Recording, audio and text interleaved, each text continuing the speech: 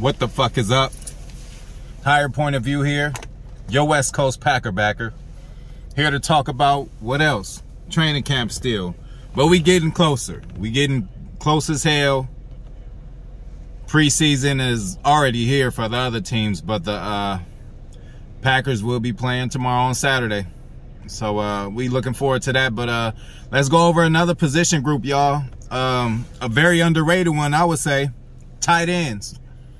We're gonna start off from the top. We're gonna start off from the top with this too.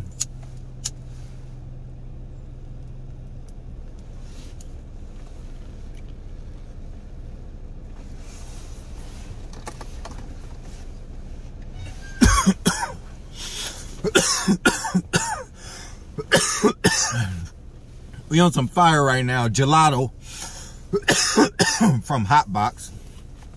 I don't know if that got shit to do with Tyson, because Tyson got some show called Hot Boxing with Mike Tyson. The logo kind of looked the same, but I don't know.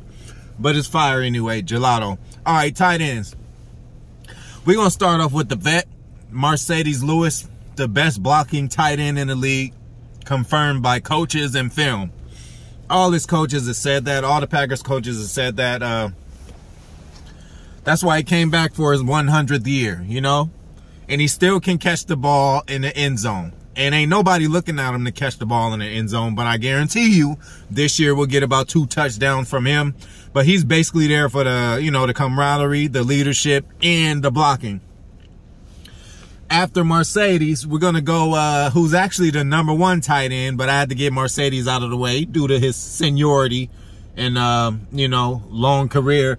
But Big Bobby Tonyan. What I forgot on my family night review was to talk about him. He caught a few passes. He caught one in the flat, you know, like 2 yards away, and he took that shit like 30 yards. And then he caught another one over the middle. Now, him catching one over the middle is really important, because we all know how QB1 likes, you know, he got to trust you if he going to throw over the middle. I mean, the last 2 years of McCarthy, that nigga never threw over the middle. So he didn't have any trust. But seems like we got the trust now with Big Bobby in there. I mean, can 10 to 12 touchdowns earn trust? I always say 10 to 12 because I don't know exactly how many he caught last year. I forgot. It might be 10, 11, or 12. So that's why I say 10 to 12. But yeah, Bobby Tonyan, he's coming back to prove to you guys that that wasn't a fluke, you know? He's been working with George Kittle the past 3-4 years. His swag is changing up a little bit. You see he's rocking a nice little, you know, he's rocking a ponytail, the man bun, you know. That's been in for a few years now, and, you know, it ain't going away. I rock it from time to time. You guys have seen it. But Big Bobby Tonyan, man, he's the #1 tight end for a reason. You know, he's just been picking up his game. Every year he's been improving. Blocking, catching, route running. Now he's putting it all together, and we should see, you know, Pro Bowl. I don't know about all pro, but we should definitely see a Pro Bowl caliber type season. And I say caliber because we're not sure. Packers going to have a lot of good players, so they're not all going to make it. But yeah, Bobby Tonyan. Now next, I'm gonna just get him out the way, and I'm just gonna say he's not even gonna make the roster. But you know, I'm a little worried.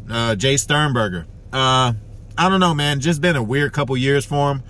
You know, he hasn't been progressing the way I think we thought he would. You know, we drafted him, I don't remember, but it was pretty high for a tight end, and we drafted him to do some things. You know, he was supposed to come right after Jimmy Graham and be a problem, and Tonyan ended up taking all his shine.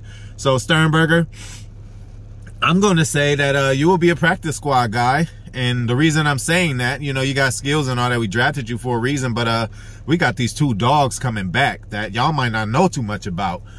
Josh DeGuara, or Josiah DeGuara, I don't know what the fuck his name is, but DeGuara, last name, number 81. Last year he played early in the year. It was a Detroit game. I think he got hurt, but right before, like, that game he was balling, you know.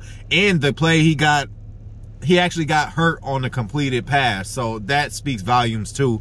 He could have just dropped the ball and not cared about it. It was actually an impressive catch on the sideline. Go check that out.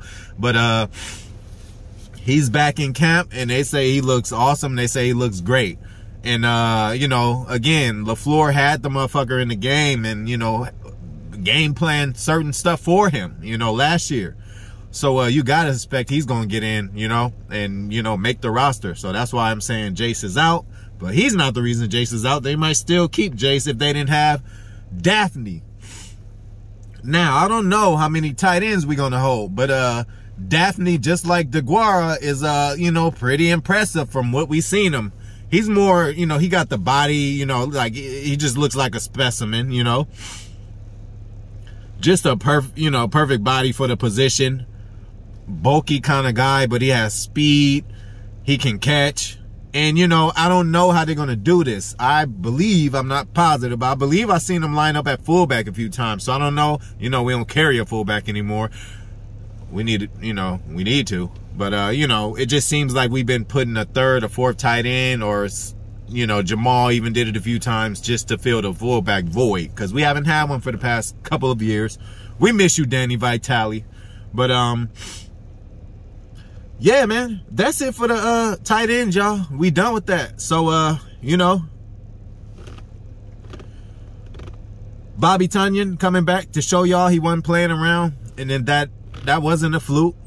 Mercedes just coming back. Hopefully we can get, not fuck, hopefully. We're going to get Big Dog a ring so he can retire on top.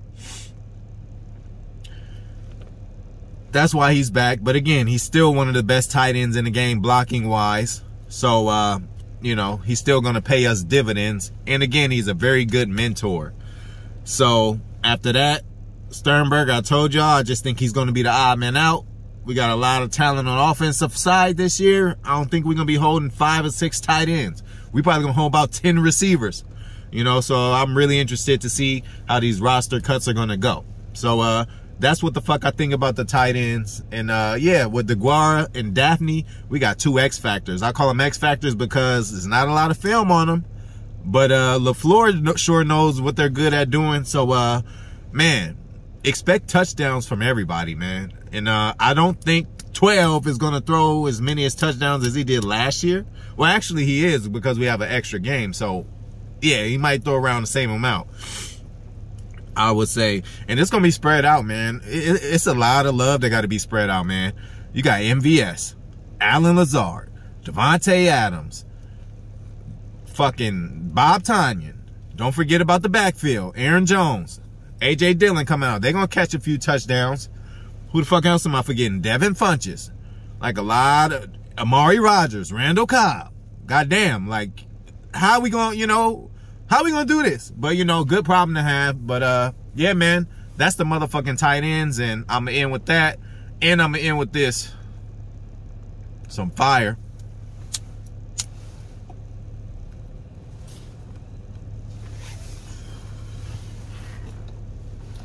Gone.